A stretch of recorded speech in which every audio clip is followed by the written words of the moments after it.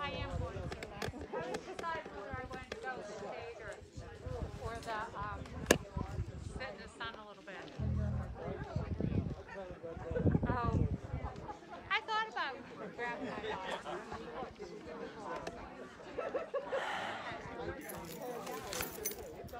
You should have been here last week when the money went flying all over the place. Right in the middle of the prayer, I think everybody thought we were rude. In the middle of the prayer, like we're actually seeing this. We go running for the money. Or some of them And given that the beginning of the sermon was about the collection being down, more or less, you know, with nobody coming, it was like, go get the money. We need the money.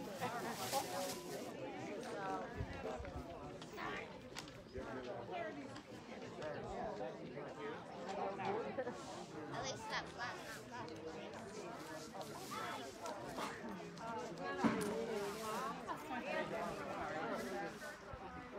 we're high now. Is there like a big... Is there... Okay. Is this loud enough, guys, or does it need to be louder?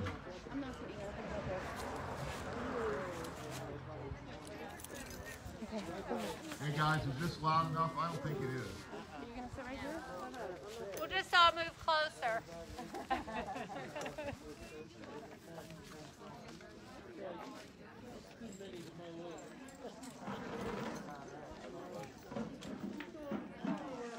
So have you still been going to Dunlow now? Oh, okay. Where's your mom? She doesn't want to come up this outside? Or? Is that any better? I don't know. Is that better? She's found a week and a half ago, so she has 2 black eyes. She doesn't want anyone to know. No brain bleed. No. She went. Well, Or they. she refused, and then last week she had her retina appointment, and they said, you will see your family doctor today. So they sent her for a small x-ray. I guess everything was okay. Yeah, because when you have something like that, you can have a minor bleed, and it can take 3 to 4 weeks to develop into confusion and all that kind of stuff. So it's important for her to. We tried to prepare her because when you go to the doctor, you're going to say, did you actually fall, or did somebody do it? Yeah, yeah. And mom sometimes has to take how she wants, what she wants to say and how she wants to work. Right. Well, that sounds really bad. It sounds like she really is. Maybe not. Well, they probably did rehearsed. dementia screening too. Well, she doesn't have dementia or anything like that, but she just... She's jealous of that. I said it was in the car. I thought, why not? Oh, God, those tomatoes are beautiful. God, those tomatoes are beautiful. Thank you. I got for me, I got for my mom. I didn't know that. There's a bag there. Is there a bag? Yeah. Oh, I might grab some too. Thank you. In advance, if there's any up there, huh? There's more.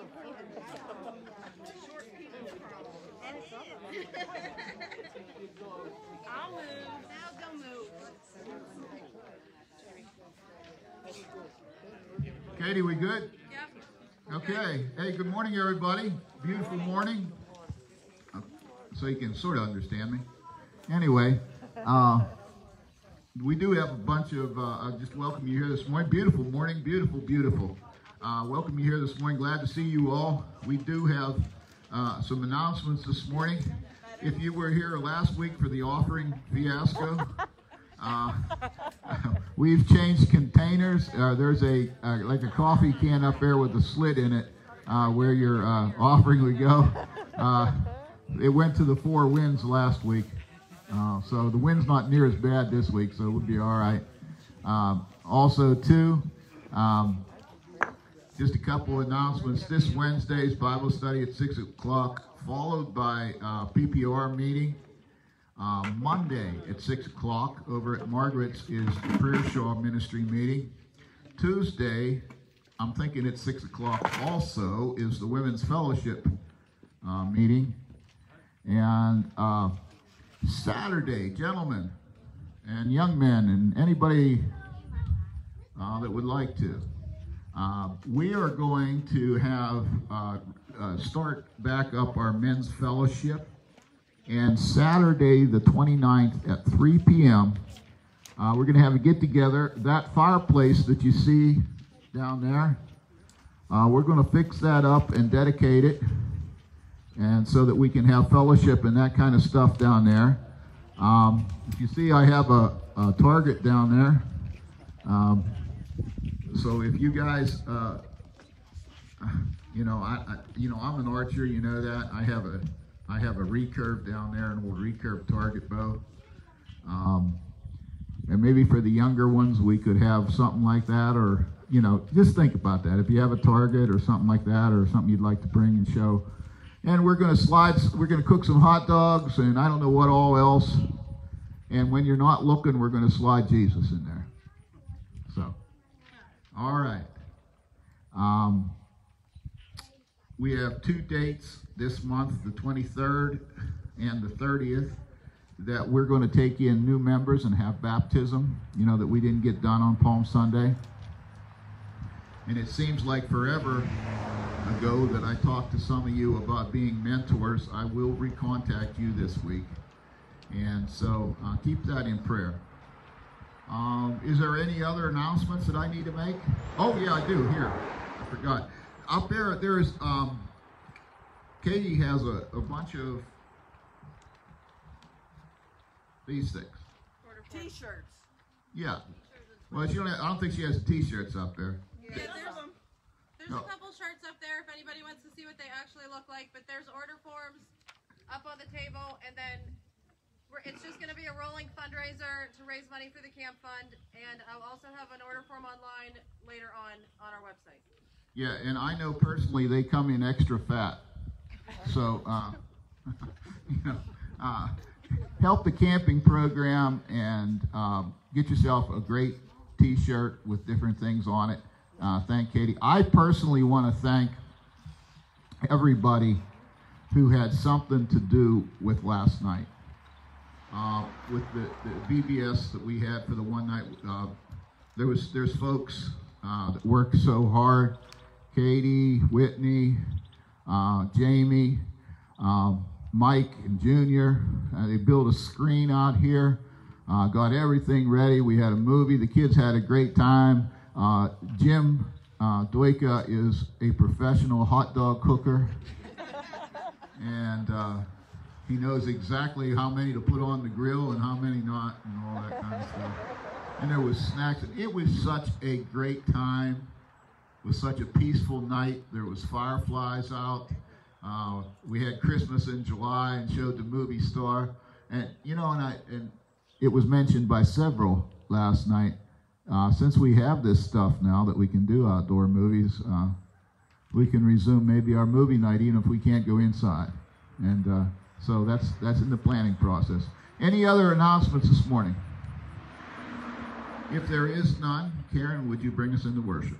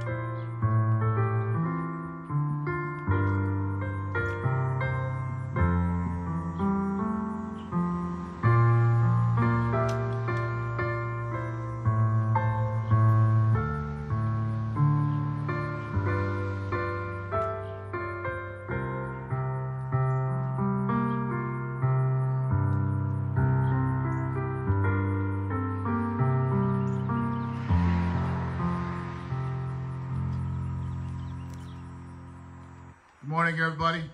Good morning. God is good. All the time. All the time. God is good. I have for our call to worship this morning just one verse. It comes out of the 3rd chapter of Ruth, the 1st verse. Now this is why this is so important for us today. The book of Ruth has 3 main characters. There's Ruth herself. There's Naomi, her mother-in-law. And there is Boaz, who was her kinsman redeemer. Before anything could happen, there was a prayer intervention by Naomi to her daughter-in-law Ruth, whom she never calls her daughter-in-law. She says, my daughter. Everybody understand that? But there was a prayer intervention by this woman that changed everything. I'd like to read that to you this morning. Then Naomi, her mother-in-law, said unto her, my daughter, I shall not seek rest for thee, that it may be well for thee. She prayed through, I know that's old language, for someone she loved, so that God's will would be done. I hope you're doing that for somebody you love today. Amen? So, once again, God is good. All the time. And if you can, and if you would you stand? Does everybody have a song sheet this morning? We're going to have a praise chorus. It is, I Keep Falling in Love with Him. How many of you know that praise chorus? Good. We're going to go straight from that. After you've done that, we're going to have a welcome time, and we're going to go straight into what a friend we have in Jesus. Huh? Okay, Karen, let's get her going there.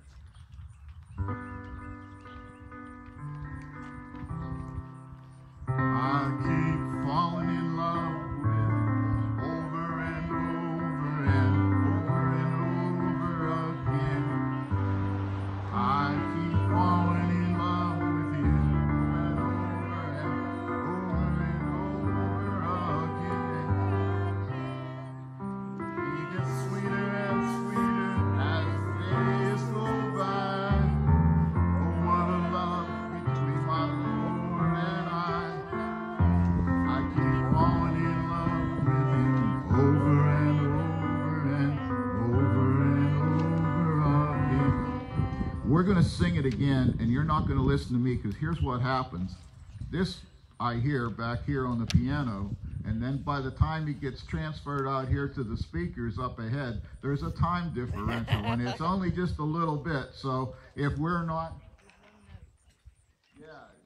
so if we're not, just sing it and just wing it. Okay. I keep falling in love with him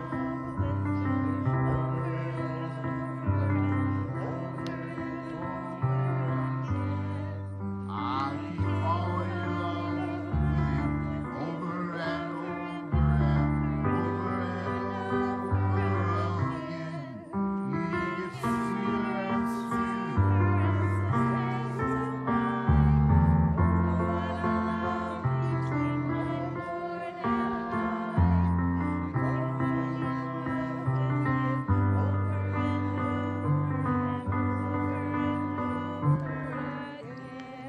Turn around, wave at somebody, blow them a kiss.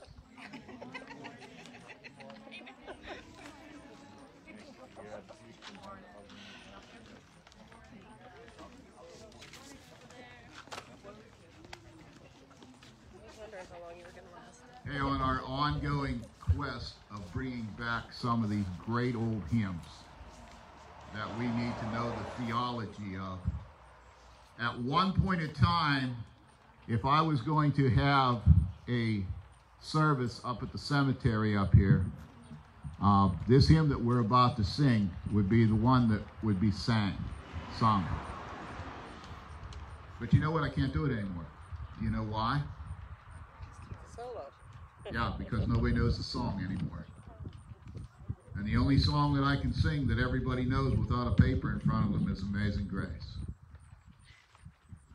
This is a great song that's been sung for centuries, and especially at times when a loved one has passed. You need that intervention of Jesus in your life. What a friend.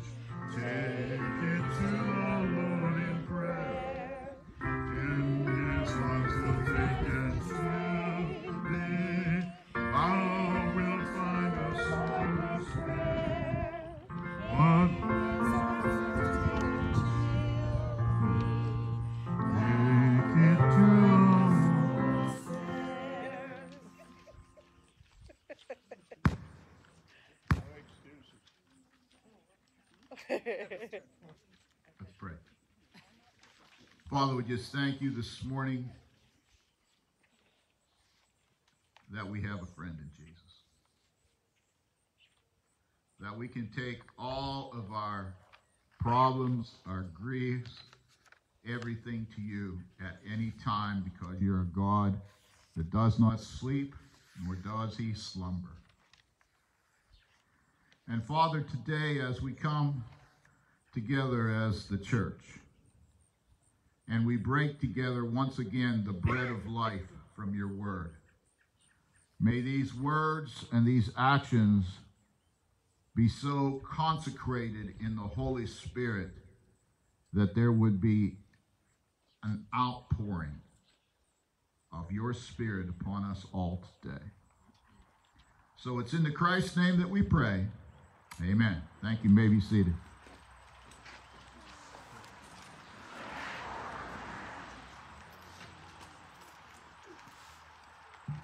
Okay, praises and no, let me do a responsive reading first. Psalms 12. Psalms chapter 12. The whole psalm. There is only let me get this mic out of here. There's only 8 verses in Psalms 12, and it's a very good psalm for today.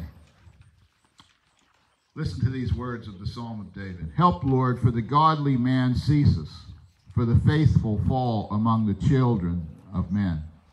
They speak vanity, every one with his neighbor, even flattering lips and a double heart do they speak. The Lord shall cut off all flattering lips, and the tongue that speaketh proud things. Who hath said, with our tongue we shall prevail, our lips our own? Who is Lord over us? For the oppression of the poor, for the sighting of the needy, now will I arise, saith the Lord. I will set him in safety from him that puffeth at him. The words of the Lord are pure words, as silver tried in the furnace of earth, purified 7 times. Thou shalt keep them, O Lord. Thou shalt preserve them from this generation forever. The wicked shall walk on every side. while the vilest are exalted. And the people said. So a time of praise and prayer. I already said thank you for everybody that had anything to do with last night. But boy, it was a praise. We had a good bunch of folks out. The kids were out. It was good. It was really, really good. Thank you from the bottom of my heart for anybody that went that extra mile in these difficult times that ministry would go forth. And I really do appreciate that. I think I saw Vince back there. Vince, glad to see you. I know that you're going through a very rough time. I admire your faithfulness, Vince. I see a man in you that I didn't know 5 years ago. And how God has transformed you into a man of God. And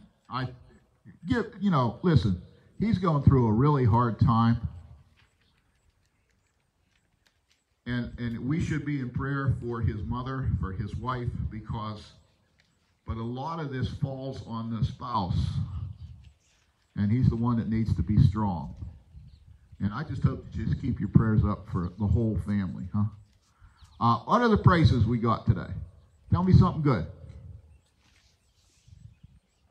Hi, Vince. I would like to thank everybody on behalf of Margie and I for the support that we have gotten throughout this so far. It's been really nice. It's been overwhelming. And I appreciate that from all those that reached out. Okay. Susie, I saw you. Our baby girl turned 16 this week. Wow. Wow. So, yeah. Somebody else this morning got a praise. I don't have glasses on. I think that's Sandy that raised her hand. Yeah. I got to spend some time with my baby brothers. My younger brother he's on oxygen. My baby brother that just had the heart, the defibrillator pacemaker. We spent it on my baby brother's farm. Got to play with the goats. Had a beautiful, beautiful, beautiful morning. Wonderful being with them. I thank everybody for their prayers for my family. Thank you, Sandy. Bill? Monday we got up to see Terry's dad. And we spent about 2.5 hours with him. And then her sister and brother-in-law was there, and we went and had lunch together. And it was really, really a great day. Thank you. Somebody else? Shirley? Katie Lynn and her family are home for the week. Oh. So Traveling Mercies will be going back either today or tomorrow. All right. How about prayers today? Who do we need to lift up? I want you to remember the Hoyer family. We prayed for Mrs. Hoyer last week, and she passed. So just pray for the family. And it's always difficult. And of course, keep Irene and Sis in your prayers, Fire. You really need our prayers, but keep praying. Keep praying. Remember our covenant with Andrew and Jared and all the other service people. Who else? Anybody else this morning, Sherry? Rue. Yeah, our niece Rue. She's just not doing real well. I would really like to get down to see her. I'm a little concerned about crossing state line and whether I have to go into quarantine afterwards. But anyway, I can see her in my heart if nothing else. So, anybody else this morning got? Hi, Gert. I wanted to put Pat and Nikki on the prayer chain. They're going down to see Jesse tomorrow morning at 4 o'clock. I think they're leaving to Kansas. And also Randy, if he's not going to say anything, to keep him in prayer. Okay. All right. Anybody else this morning? Unspoken, just raise your hand. All right, let's go to the word of prayer. Father, once again, you've been so good, and this beautiful day that you've given us, and the opportunity to come together as your body in a very difficult time. And Father, as gathered in front of me and gathered watching on whatever they're watching or listening, whatever they're listening to, there are folks, a lot of folks with stuff going on in their life. And Father, we just lift all those folks up. I thank you that we can praise you even when it's hard to praise. And I just thank you for that. I thank you for everybody that made last night such a success. And I pray for the seed that was sown in the lives of perhaps the kids or even the adults that were there last night. And I thank you for the ongoing ministry that happens. And Father, as we come close to the time when schools are opening up and people have to make decisions on how to do that and what's the best way. And I just would lift David up to you this morning, David Lehman, as he is the superintendent out here at Forest Hills. And I know his heart, and I know he wants to do what's right. And there's so many variables. And so we're just praying this morning, Father, not for just the Forest Hills School District, but for all the schools and the colleges that are coming back, and all the students and the teachers and the workers in the schools, and that it would be a safe place. And Father, for the ones that's been lifted up here today in prayer, the names, Father, we just, you know those needs, and you know what needs to be done in them. So we just lift them up to you this morning. For our nation and our leaders, in a time where it seems that nobody can get along, for all the unrest that's everywhere, for the terrible disaster over in Lebanon, and now how that has turned into violence, and there's violence all over the world, and the economies are shrinking. And Father, we just need Jesus now more than ever. For all the unspoken requests today, Father, we just hold them up to you. For the direction of this church, that we may hear that still small voice of God and take action upon it. And for the word today, Father, that it might be saturated with the presence of the Holy Spirit, so that none of us would leave here without feeling like we have been in God's presence. And so, Father, as we come to this time where we break the word together, may we do so with an attitude of prayer that you taught your disciples. Our Father, who art in heaven, hallowed be thy name. Thy kingdom come, thy will be done, on earth as it is in heaven. Give us this day our daily bread, and forgive us our trespasses, as we forgive those who trespass against us. And lead us not into temptation, but deliver us from evil. For thine is the kingdom, and the power, and the glory forever. Amen and amen.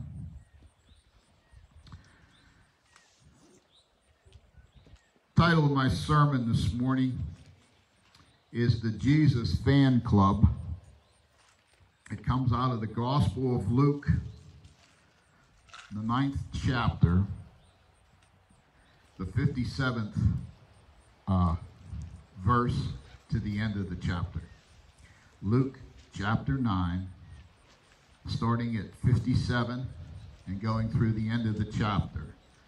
Now, before you stand today, I shared with the Sunday school this morning, if you don't find a quiet place where God can speak to you, Jesus will take matters into his own hands, and he will abuse you. These are tough words this morning. I just lost my place because why is it that every Sunday morning there is absolutely no wind till we get to this point? But these are tough words this morning and not to be taken lightly. So I would invite you, if you could and if you would, to stand with me as we give reverence to the word this day. Luke chapter 9, verse 57 through 62. And it came to pass, as they went in the way, a certain man said unto him, Lord, I will follow thee whithersoever thou goest. And Jesus said unto him, Foxes have holes, and the birds of the air have nests, but the Son of Man hath not where to lay his head. And then he said to another, Follow me. But he said, Lord, suffer me first to go and bury my father. Jesus said unto him, Let the dead bury their dead, but thou go and preach the kingdom of God. And also another said, Lord, I will follow thee, but let me first go bid them farewell, which are at my home, at my house. And Jesus said unto him, No man, having put his hand to the plow and looking back, is fit for the kingdom of God. The reading of the word for the people of the word. Let's pray. Father, as we come together this morning, I just ask, this is a difficult text. I just ask that you would rightly divide it. And that in your rebuke to all of us, that we would take heed to the voice of God. And so, Father, as I'm praying for everybody that's here and everybody that's listening, I just pray that they're praying for this sinner. That the part of me who rebels against the word, like these men did, would be softened. That hard heart would be softened. And that you would allow your Holy Spirit to fill the void where that heart once was. And so that nothing would be said today, and especially in a text like this where it could be taken so far out of context, that nobody would be hurt by a wrong saying, and that Satan could not play his trickery on us so that we would not listen to that voice of God. And so, Father, we thank you that we are blood-bought and Jesus paid, and we can proclaim the name of Jesus Christ in victory over all things. For it's in that Christ's name we pray. Amen. Thank you. You may be seated.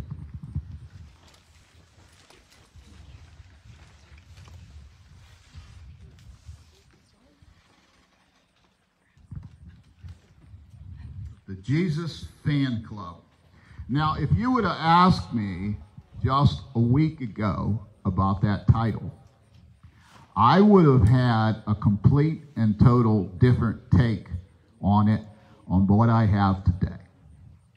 The Jesus Fanclub. You know, I just thought, boy, what a club that would be to be in, huh?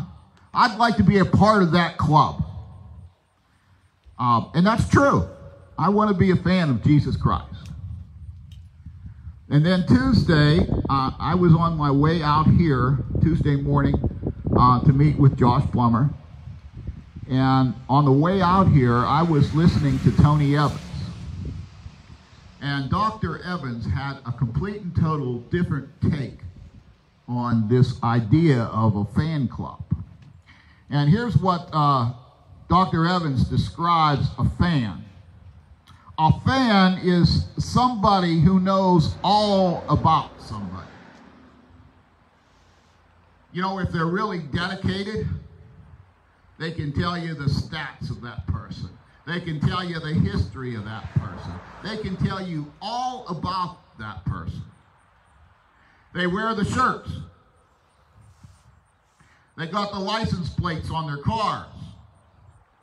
They got stickers. And if you're really, really dedicated, maybe they even got a tattoo on them that says something about it.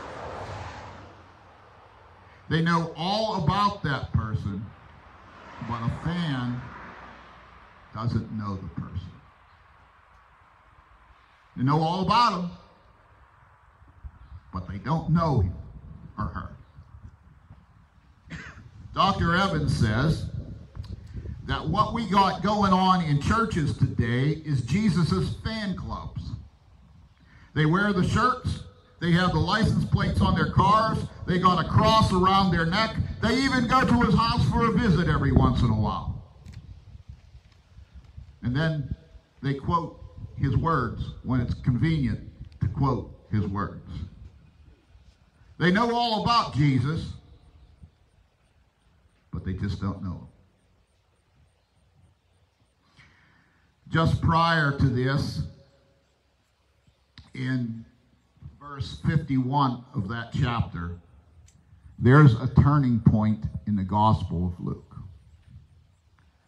The Gospel tells us that Jesus knows that it is his time has come, that his purpose that he came to earth for is finally here, and it is time.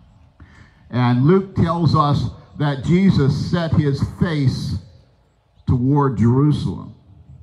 And he didn't turn from the left, nor did he turn from the right, but he kept his face toward Jerusalem, knowing all the while what was going to happen in Jerusalem. That in that city of David, he was going to go to a cross for you and for me and for everybody else in the world, and pay the sin debt that only God could pay. And even knowing what was going to happen, he set his face toward the cross. And at this moment of decision in Jesus' life to do what the Father told him to do, he is confronted by two men, and he confronts another in regards to following him. Each one of these men have a desire to follow him. But there are areas about following Jesus that are challenging to them.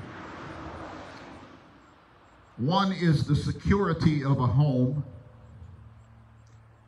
because Jesus' home is in heaven. Two is the preaching of the gospel.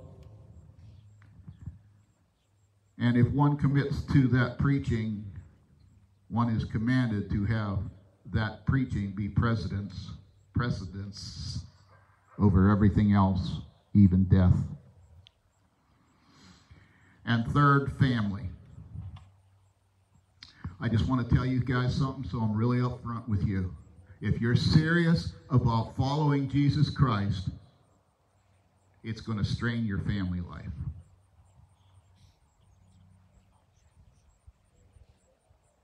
If you're serious about following Jesus Christ, it's going to strain your family life. All three of these situations that these men came up with are very understandable, and I can relate to all three of them. And all three of them tugs at your heart. I believe Jesus wants us to know up front what the cost of being his disciple is going to be, so there's no question of when it happens.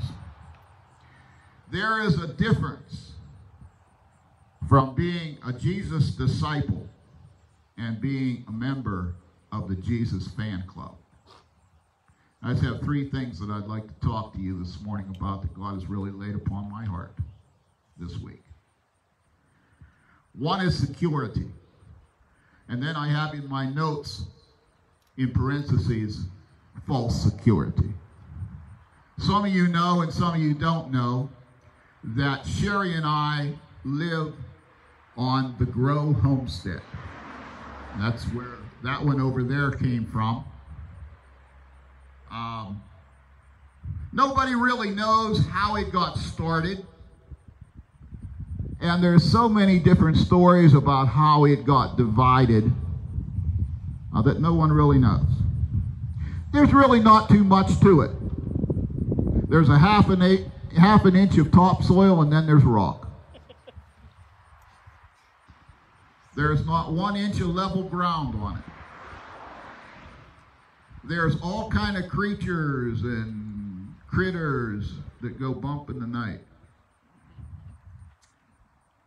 Despite all that, to me it's home.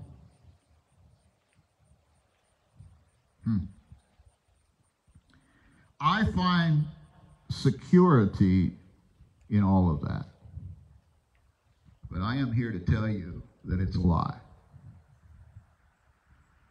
There are very few people that know it's the Grow Homestead. And there's even fewer that know that it was the Rowland Homestead before it was the Grow Homestead. And then there's even fewer than that know that it was the Bishop Homestead before it was the Rowland Homestead, even though they were all related in some way. And most of the people think of it as more hollow and not what it really is. And I will tell you something else. One day, someone else will own that little hunk of earth, and they won't ever remember that it was the Moore Homestead. Listen, we find security in earthly things, and that is not what Jesus taught. Jesus reminds us of the false security of this world. If you have accepted Jesus as your Lord and your Savior, your real home today is not here or where you live. Your real home is heaven. That's as if you accepted him in your heart. If you have rejected him here today, sadly, your real home is in hell. No one is exempt from death. No one will escape judgment. And there is nothing in this world or the world to come that is secure except Jesus Christ. Nothing. My second point to you is death. Now, that's a dirty word. That's a word that none of us really like to talk about. The uniqueness of this man who asked Jesus if he could go bury his father is. The other two, Jesus asked Jesus if they could follow him. But this man, Jesus calls out. He said in that verse, "Follow me." It was Jesus that initiated the conversation. It was Jesus that gave the command. Learn this truth. If Jesus calls you out, there will always be something or someone that will try to hold you back from answering that call of Jesus Christ. I'll guarantee you. When I was 23,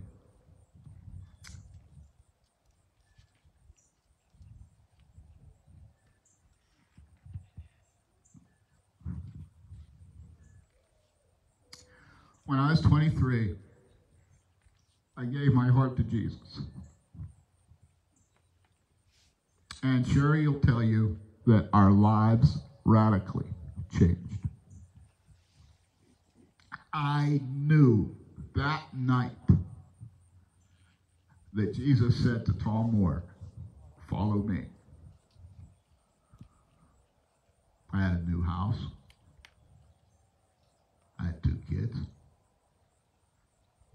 We were kids. Me and her.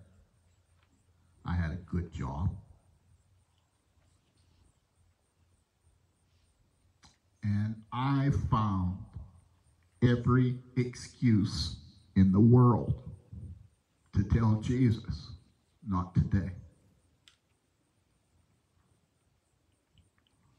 And for almost 20 years, I lived with no peace in my life.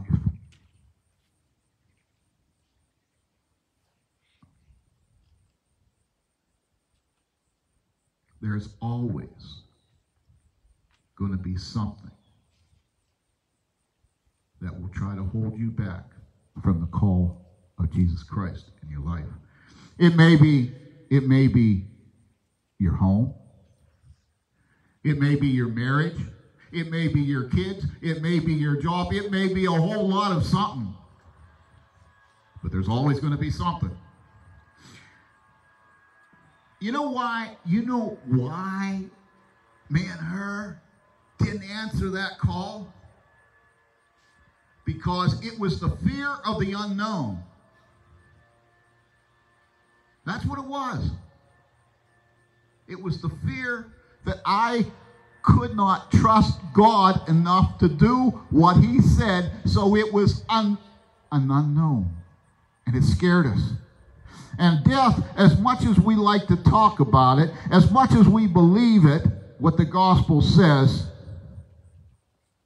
death is pretty much a one-time experience. And it's an unknown. I found that death in a family does one of two things. It either brings out the best in that family or it brings out the worst in that family, and there's not a whole lot in between. I don't believe that Jesus was being callous to this man over the death of a loved one. Death was our doing, not his doing. You see the Genesis account of that. And he reminds us that death will happen, and only he holds the cure to it. And even in the agony of death, the gospel of Jesus Christ needs preached. So in a classroom in Union College in Barberville, Kentucky, a great man of God named Ellsworth Callis told a group of wannabe preachers who were mostly second career, didn't have the right statistics and the qualifications. And he said this profound statement that I will never forget. He said, you guys need to know that what you say at a funeral service will be remembered more than any Sunday sermon you'll ever preach. Boy, were those true, prophetic, wise words. Be careful what you say to someone who is in the agony of death. It is not a time for canned little cheap sayings. It is not a time to beat them over the head with your Bible. It is a time to be the extension of Jesus Christ in their life that they desperately need. Despite the tragedies of life, our primary purpose is to preach or to tell others about the kingdom of God. That's our primary purpose. Lastly, this morning, I called this the true test. Of all the things in these three verses that Jesus asked of these three men, I have found this last one to be the hardest of all. I want you to picture in your mind a mental picture of what Jesus paints, of a farmer and a plow. Some of you have done that, so you'll be very familiar with this picture. If you're not a farmer and you've never run a tractor with a plow or anything like that, use another analogy. I know some of you have kayaks and canoes. If you don't have a focal point to get where you're going and keep a track of that focal point, you will go off course. If you're lost and really lost, I mean if you're really, really lost somewhere and you don't keep a focal point, if you are right-handed, you will eventually walk in a circle to the right, and you will come back to the exact same place that you were when you found out you were lost. And if you're left-handed, you'll walk to the left and come. Those of you that have ever trained beagles and hunted with beagles, how does it work? When you jump a rabbit, the dog gets on it, and that rabbit is so busy looking back at that dog that he doesn't keep a focal point on where he's going and doesn't hold up. And you stand there exactly where the stupid rabbit got jumped in the first place, and the first thing you know, the barking gets farther away, and then it starts to get closer and closer, and before you know it, here comes this bunny back to the exact same spot where you jumped it in the first place. Well, Jesus tells the church, if we take our eyes off of God, this is hard language. We are not fit for his kingdom.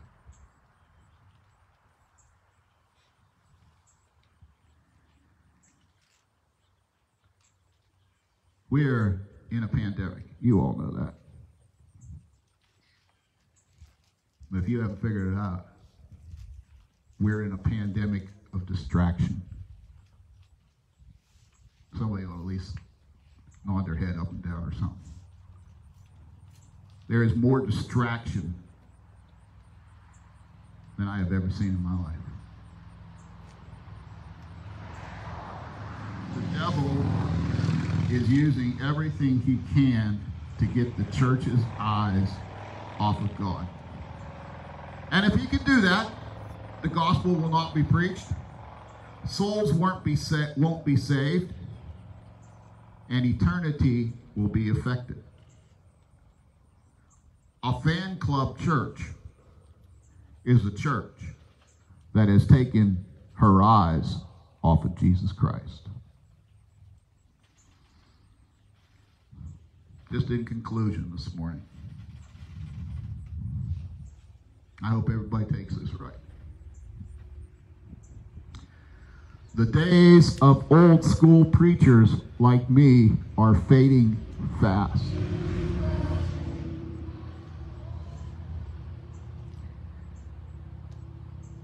More and more churches want to be fan clubs than evangelical presences in this world. Now that shouldn't surprise me because Jesus said it would happen. But I got to tell you, it grieves my soul. I believe we're in a crossroads in America. I don't know if you believe that or not, but I believe we're in a crossroads. And our future is going to be determined by the choices we make at that crossroad. Jesus sets the standard, but he leaves the choices up to us.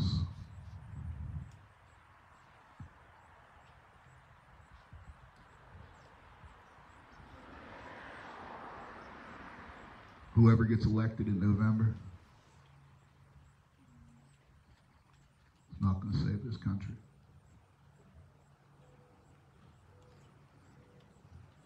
There is only one being that's going to bring America through the crossroads, and that is Jesus Christ. The choice is going to be, will the church be a fan club, or will the church know Jesus? Amen. Amen. Let's pray. Father, I pray I've been true to your word this morning.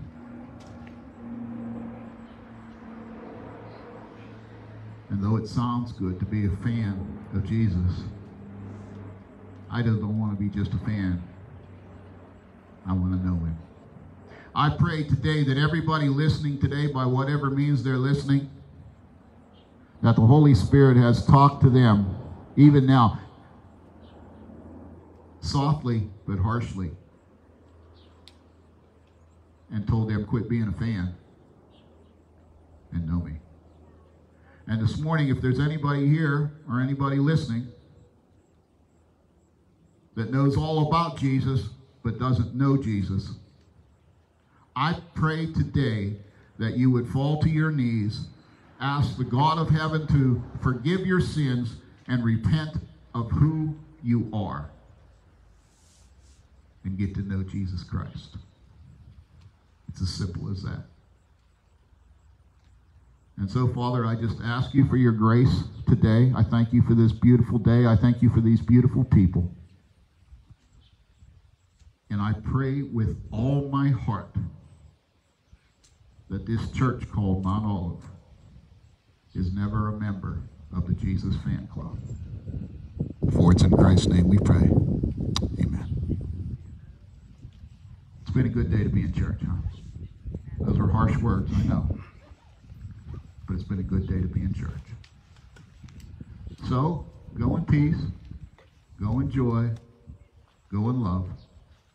May the Lord watch between me and thee while we're absent, one from the other.